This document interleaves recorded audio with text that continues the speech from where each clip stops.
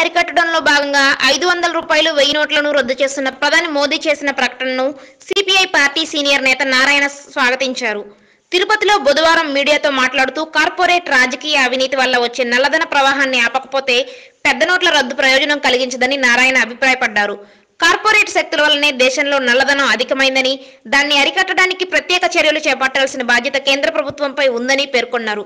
త్వరలో జరిగే 5 రాష్ట్రాల ఎన్నికల్లో లబ్ధి కోసమే మోదీ నోట్ల రద్దు నిర్ణయాన్ని తీసుకున్నారని నారాయణ విమర్శించారు.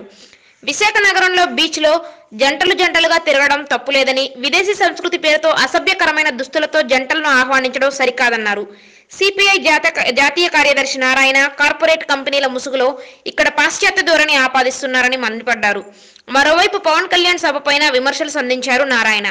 ప్రత్యేక హోదా సాధ్యం కాదని తేల్చి చెప్పినప్పుడు ప్రత్యేక హోదా పేరుతో సమావేశాలు నిర్వహించడం డాక్టర్ అవతారం ఎత్తి ప్రజల నాడి పట్టుకోవడం లాంటిదని విమర్శించారు.